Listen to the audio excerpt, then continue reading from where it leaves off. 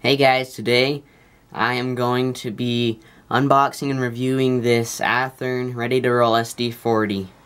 So, before I unbox it, I'm just going to say that for one of these it's about 115 to 130. I've seen them as low as 110, but maybe even lower than that. I'm not sure. I haven't looked too much for them. So yeah, to unbox it, like usual, it's just that front piece comes off, and then you have the engine, of course, and that comes out of there, in here, if I can ever get these out.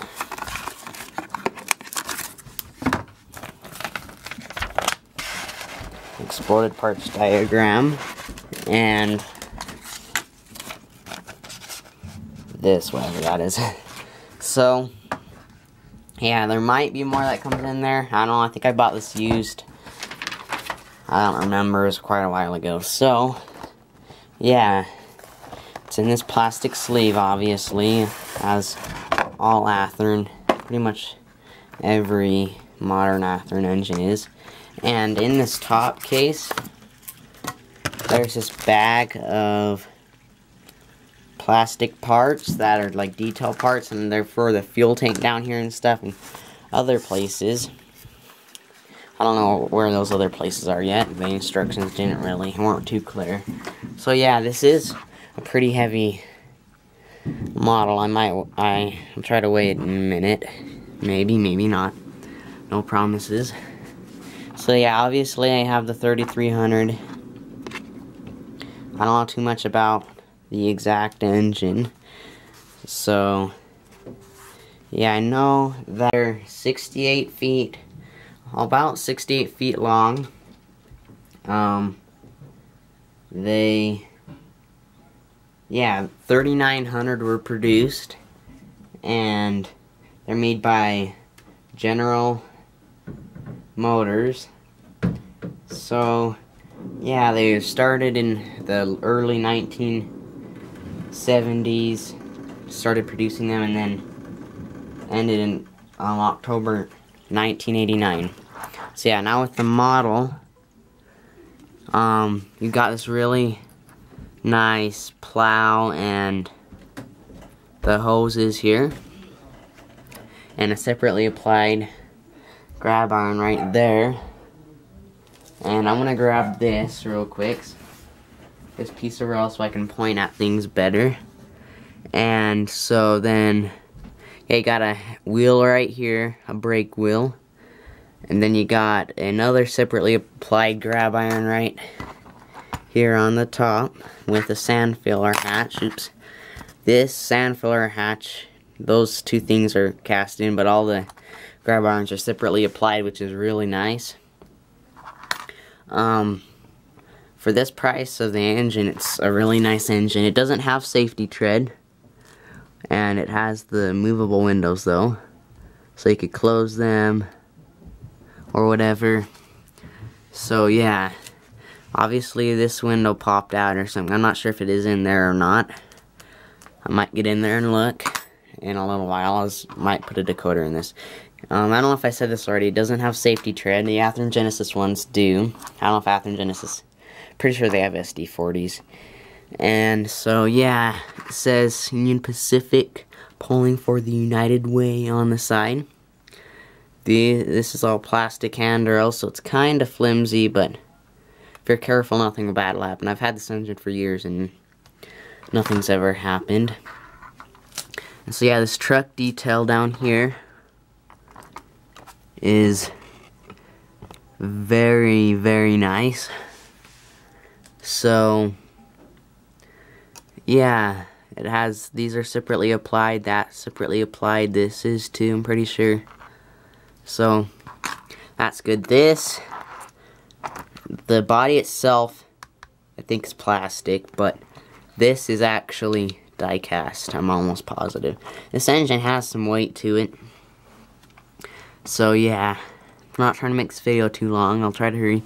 This is just cast in, which it doesn't matter that much.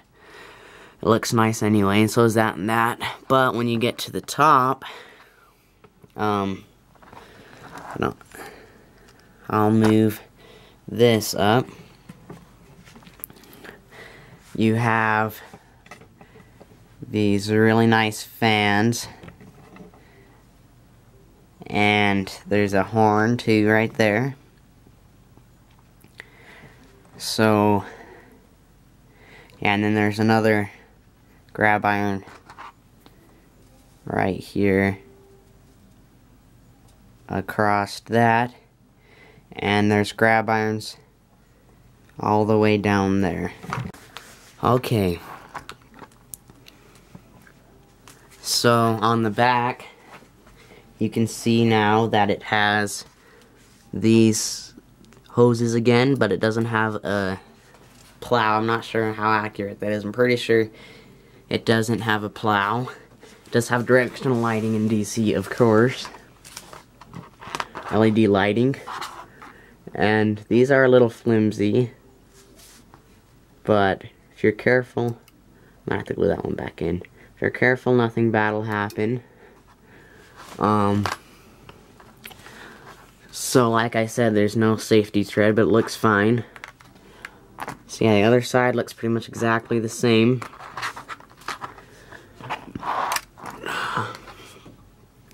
Once again, you got the movable windows. But one thing with this, I'd have to say, is it does not have a interior in it, which is kind of strange. Down the side there, that's all there is, and there's wires. I'm pretty sure if I get this apart, and when I get it apart for the decoder, I will just move those aside and try to get some kind of interior in there. Maybe some figures or something. So yeah, that's pretty much about it. It does, I don't know if I said this already, I might be repeating myself, but it does have the long nose, the long hood. Not the high hood, the long. They're called snoop noses, actually, so yeah. Hey guys, I'm back. Unfortunately, to plug the scale in, I had to unplug the lights. So just bear with me, it's gonna be kinda dark. And if you hear Mario in the background, that's my brother's playing out in the next room. So